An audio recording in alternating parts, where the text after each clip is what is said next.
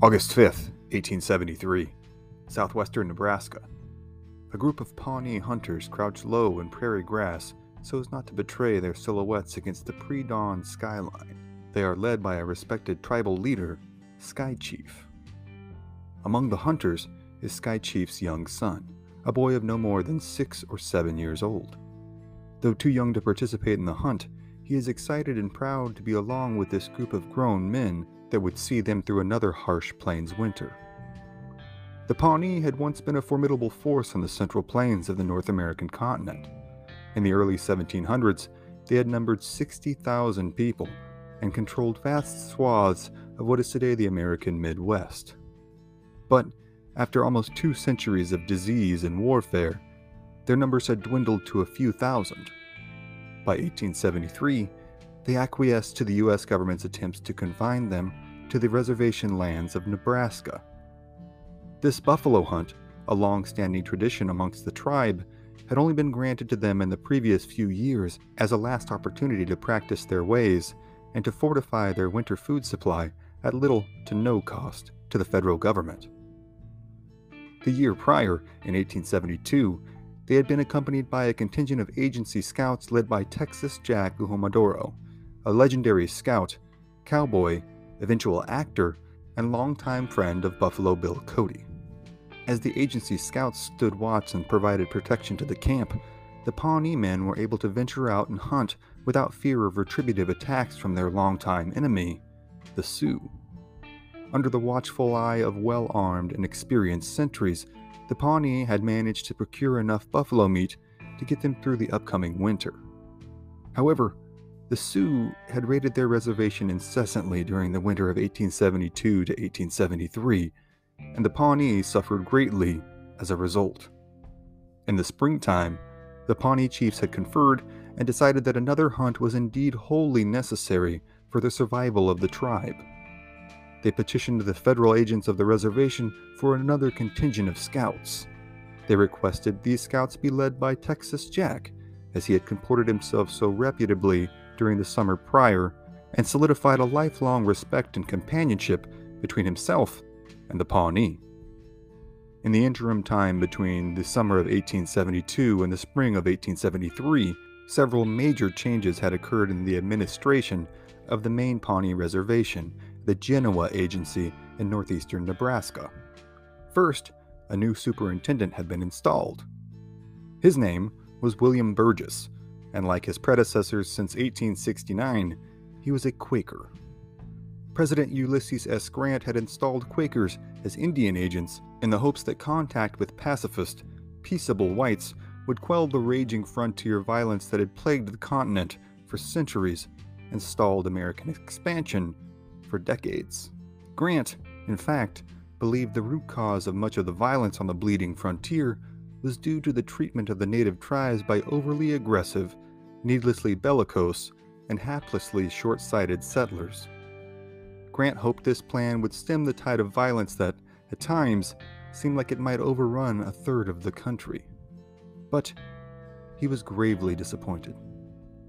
From the very start, William Burgess had not inspired confidence in his leadership abilities. Luther North, a revered member of the scouts that served the reservation, described Burgess as woefully unqualified, noting that, quote, his judgment where the Pawnee are concerned, if anything, is poorer than any of the other agents the Pawnees have ever had. Burgess had attempted to address the terrible conditions at the reservation by passing out annual rations earlier than promised, but this proved an inadequate solution to the poverty and starvation that plagued the tribe. Feeling as though he had little other feasible course of action, Burgess authorized the tribe to travel to the Republican River in hopes of repeating the previous year's hunting success and placating the Pawnee for one last year until they could be brought fully to bear as idealized American citizens. The plans for the excursion began in the late spring, with the initial intent being to repeat the steps taken in the previous year's hunt.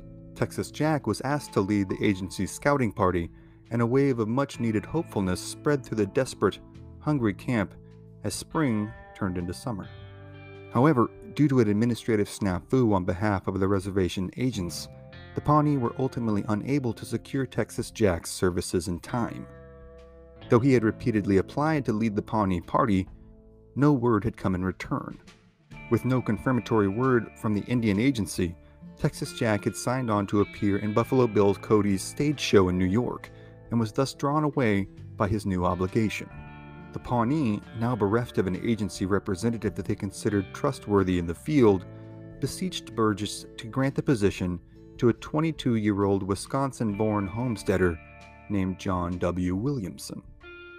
Williamson had signed on that spring as an agriculturalist for Fort Genoa and had solidified a mutually congenial relationship with the Pawnee.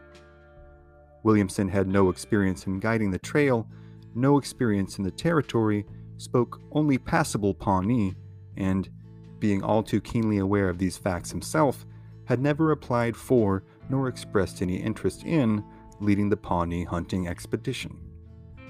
The Pawnee hoped that this might work in their favor, as Williamson's lack of territorial and tactical wherewithal would likely mean drastically less strict practices than those employed by Texas Jack. The Pawnee had ventured out from Fort Genoa in a party of roughly 400, mostly women and children. They had made their way, in high spirits, to the hunting grounds on the Republican River, believing themselves adequately protected and free of some of the previous year's burdensome restrictions.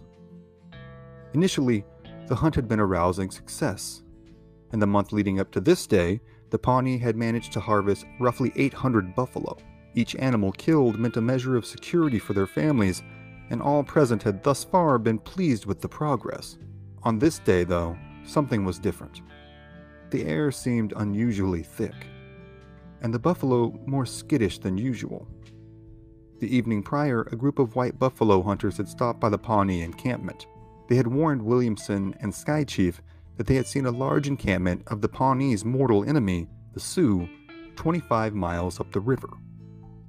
They warned that the Sioux party was clearly on the warpath and undoubtedly on the hunt for the Pawnee.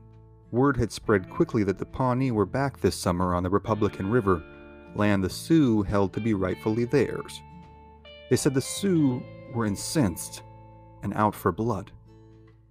Sky Chief had scoffed at this notion and decried the hunters as simply more lying white men trying to keep him and his people from their rightful hunting grounds and bounties. But as he hunkered down watching the buffalo herd and mindfully keeping his young son close to him, Sky Chief began to wonder if those hunters had in fact been telling the truth. Then he heard the hoofbeats. Suddenly, a party of 50 Sioux warriors, on horseback and in full regalia, crested the ridge. Almost instantaneously, the two parties, Sioux and Pawnee, were in sight of each other. Some accounts have Sky Chief and his warriors as being in the middle of skinning some of the buffalo they had already killed.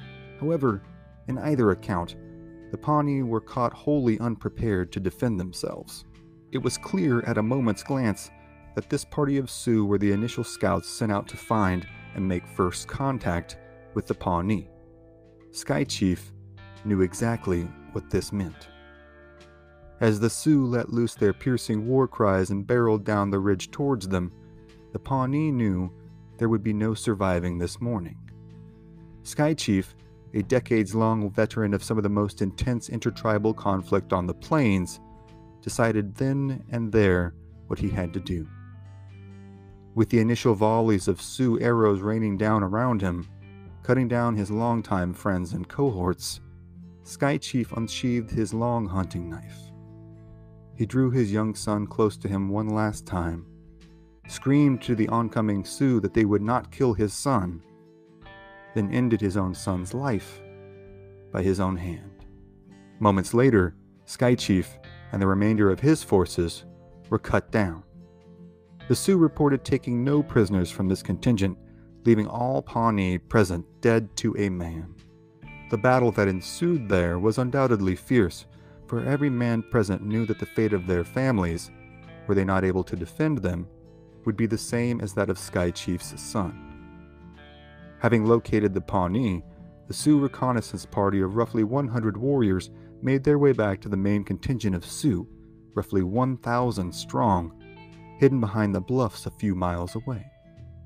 These Sioux, under the leadership of War Chiefs Littletail and the aptly named Pawnee Killer, immediately headed out towards the remainder of the Pawnee. The Pawnee, with only 100 warriors left and the rest being women and children, were making their way languidly down a canyon near the Republican River when the Sioux smashed into them in a whirlwind of violence and bloodshed. The remaining warriors who stood and fought were cut down. Williamson and 2 older Pawnee men managed to make an escape back to the west in hopes of linking up with the nearest U.S. Army element and procuring assistance. However, they would not make it in time. The Pawnee had retreated into the canyon and were now trapped within its recesses.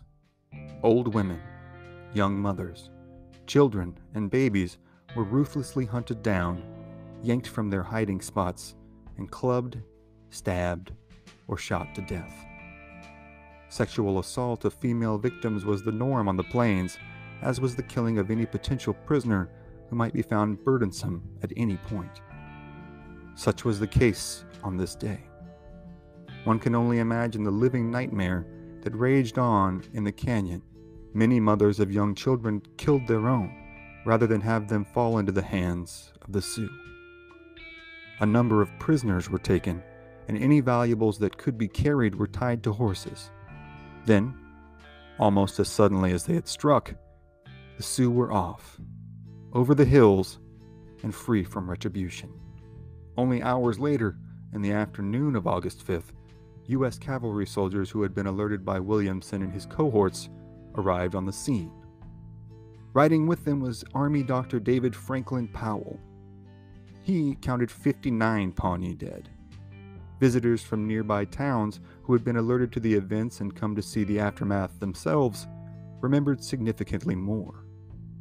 Correspondent Royal Buck of the Nebraska City News wrote that it was a massacre and nothing more, and near 100 victims are lying on the ground now, a full 2/3 of which are squaws and papooses. On August 8th, news of the massacre reached the Pawnee back at Fort Genoa. For days afterwards, the fort was a cacophonous scene as the weeping and lamentations of the Pawnee women filled the air. A few Pawnee who had managed to escape the canyon made their way 80 miles to what's known as Plum Creek, an offshoot of the Platte River. Here, they were tended to by Dr. William M. Bancroft and put on a train back to Fort Genoa. For weeks afterwards, Sioux warriors were spotted in various camps displaying their war trophies. What had been a horrific, infanticidal massacre to the Pawnee was a just and necessary victory in the eyes of the Sioux.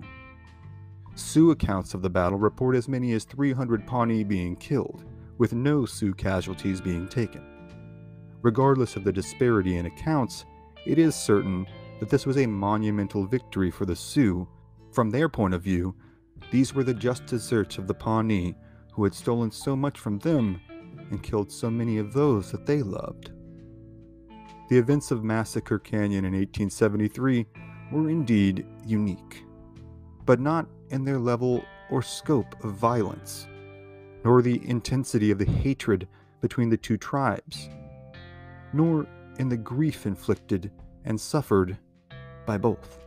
Massacre Canyon would be unique because it would mark the last great battle between major plains tribes on the North American continent. But violence like that wrought at Massacre Canyon was nothing new to the Old West. The stories of warfare, raiding, violence, and atrocities between tribes are too numerous to count and too important to forget. But for tonight, those are other stories for other times. But what did you think? Was Sky Chief right to do what he did? Were the Sioux bloodthirsty killers or out for justifiable vengeance? Is there a bad guy here? Is there a good guy? Can this level of violence ever be justified? Let us know what you think in the comments. Don't forget to click like, share, subscribe, click that notification bell, and we'll see you here next time on History at the OK Corral, History Too Real.